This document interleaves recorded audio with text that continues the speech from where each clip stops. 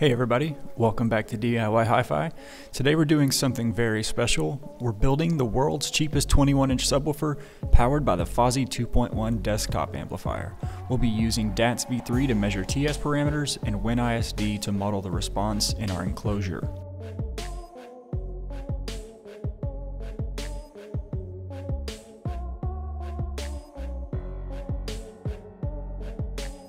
This enclosure comes from an abandoned car audio project from a couple years ago. It was built to house an 18-inch driver, but I later modified it to accommodate a 21-inch driver. We'll get into the exact volume and tuning in just a bit, but first, let's get this ratty old carpet off and see what kind of changes we can make to better suit this to a home setting.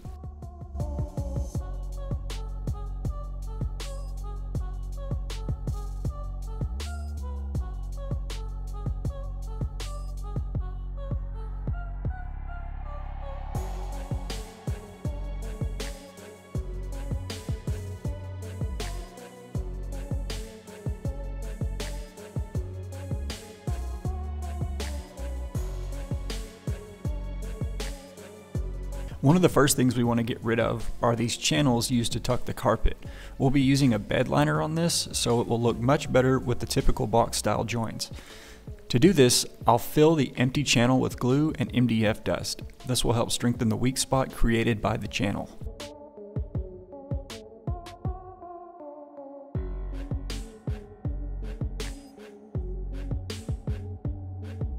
After our glue mixture has dried, we can now come back with our router and a flush trim bit. This will trim away the unneeded paneling, leaving us with a flat butt style joint.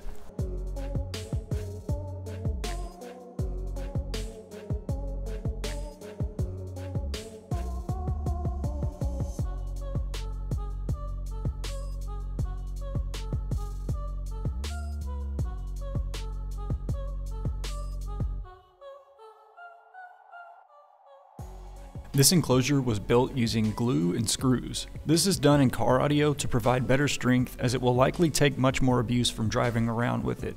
As a result, we see one of the screws has caused a split in the grain of the port wall. This is a simple fix. We'll glue and clamp this. It's now come time to remove the remaining contact cement and carpet. I'm going to use an orbital sander and very low grit paper. With an hour or so of patience, we're now ready to fill our countersunk screw holes. I'll use plastic wood to fill them in.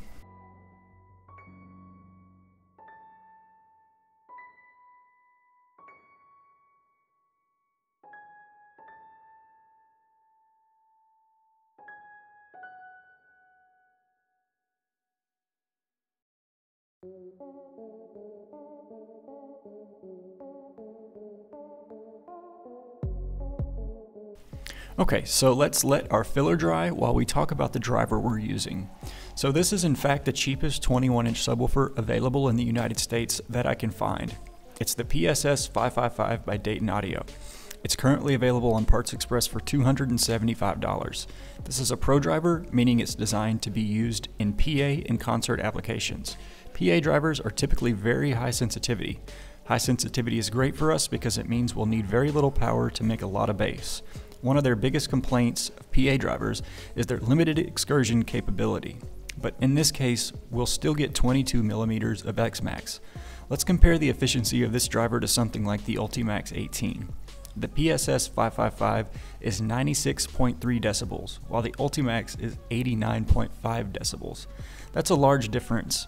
Now the Ultimax is a great driver and I've built with it recently, so be sure to check out that video if you're wanting to explore all of your options. Alright, back to the build. So this port wall is very large. As a result, it's very resonant. To help with this, I'll add a small brace midway in the vent and paint it black to match. At this point, our filler is dry, so we can now do a final sanding with a higher grit paper. Lastly, I'm going to give our corners a 45-degree bevel by hand with a sanding block. This will help to prevent damaged corners in the future, which is very likely with an enclosure this heavy.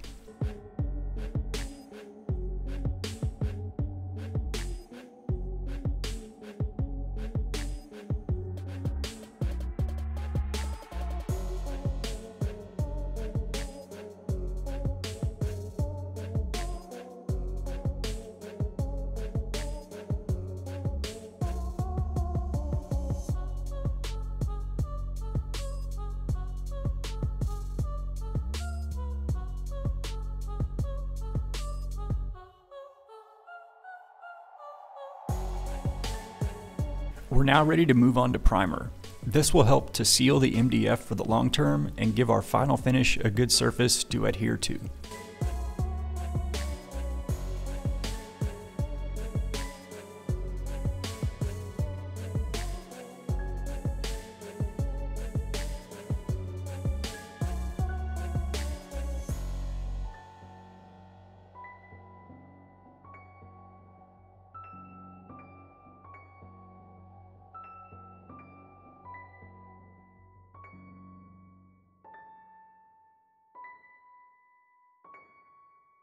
While our primer is drying, we can work on our damping. Damping is crucial to a large enclosure like this. It will help to reduce standing waves in our cabinet.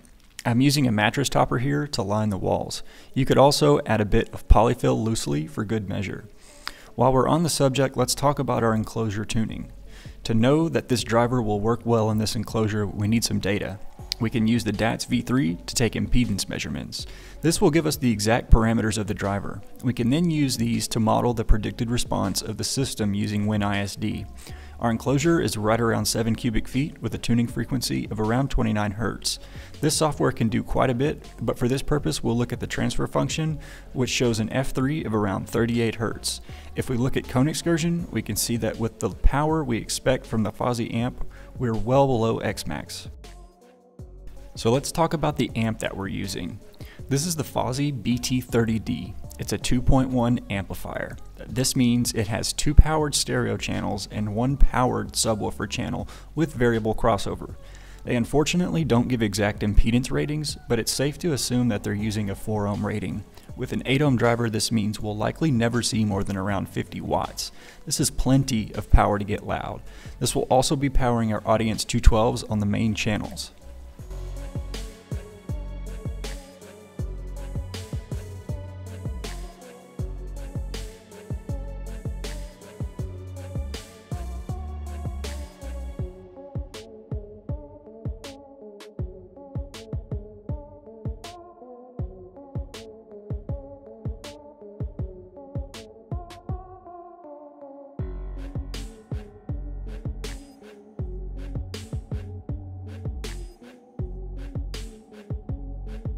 So let's go ahead and start with the final finishing touches. I'm using a tan Duraback bed liner for this. This is a perfect option for those without spraying equipment or the space to do finishing work. It rolls on pretty easy once it's been well mixed. I'm not a huge user of these products, so I can't say how this compares to others, but it worked great here. It did take several days to off-gas, so keep that in mind if you decide to use it. Lastly, I'll touch up the black paint in our vent.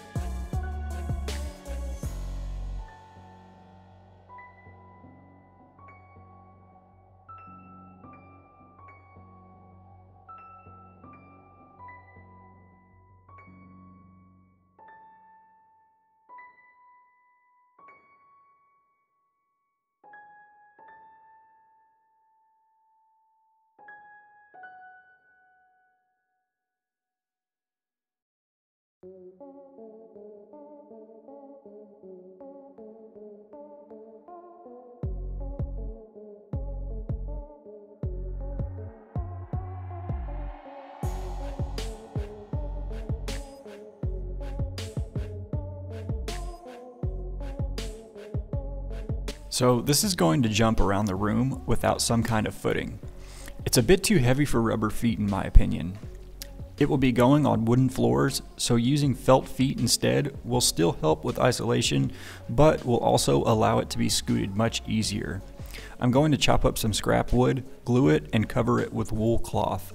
I'll use a dark color to make sure they stay hidden.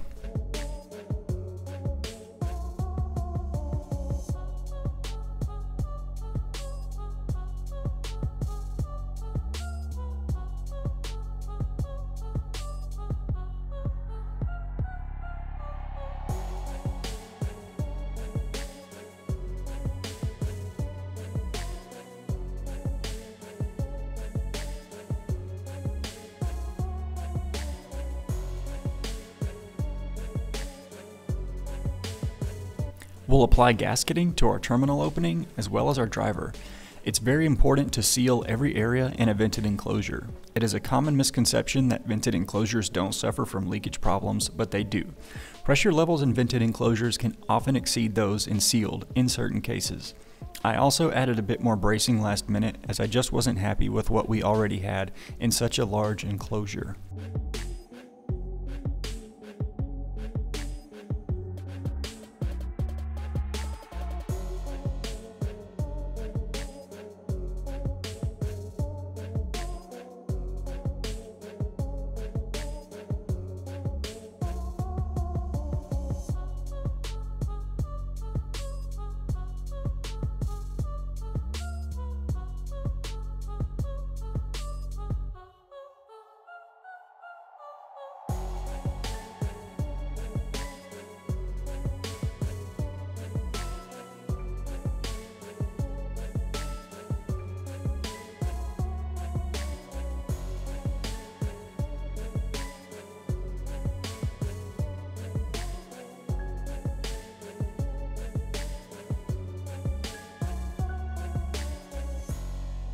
To mount the driver, I'm using 1/4 inch coarse lags with washers. We have a double front baffle, which gives us plenty of material to bite into. For aesthetic reasons, I've painted the washers and screw heads black to match.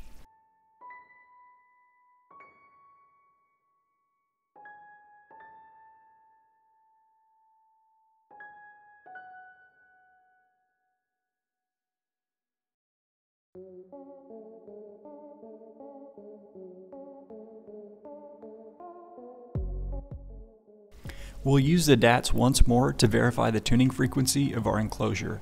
As we can see, it lines up nicely with what we expected.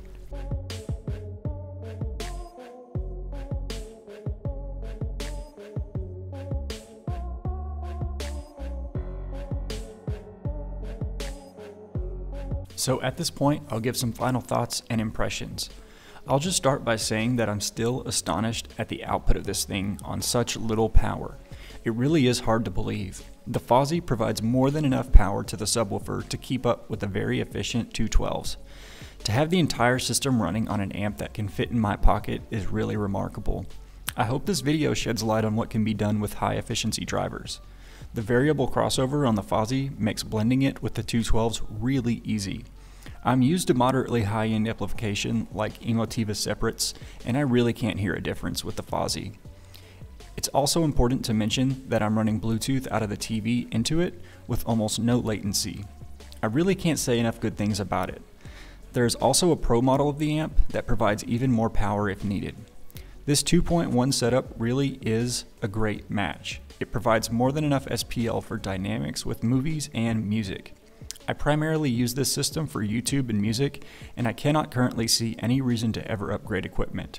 The Dayton subwoofer plays deep enough to hear all the sub-detail in movies and music.